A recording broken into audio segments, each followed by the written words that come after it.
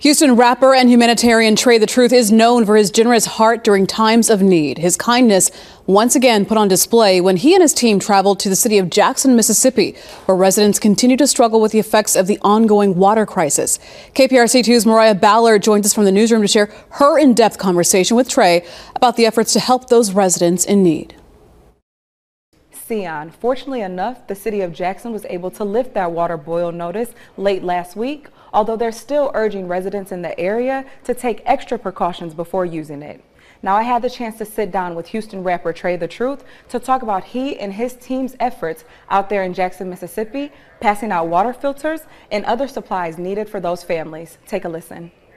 Houston rapper and activist Trae Tha Truth and members of the Relief Gang loaded up supplies and hit the road, headed to Jackson, Mississippi to help residents dealing with the decades-long water crisis.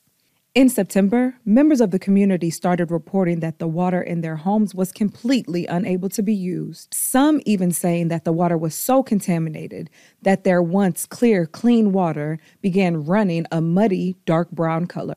That's where the Relief Gang stepped in and decided that enough is enough.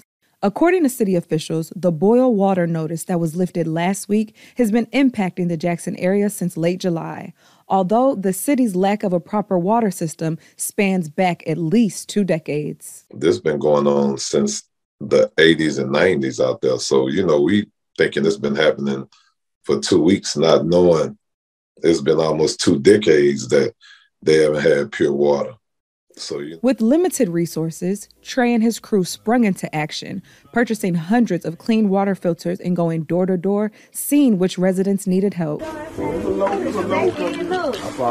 see the in the bathroom, he didn't even know.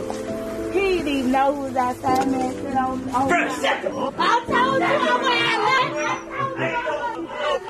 Although revamping the city of Jackson's entire water system will take years to complete, Trae says himself and his team are devoted to the residents in that area.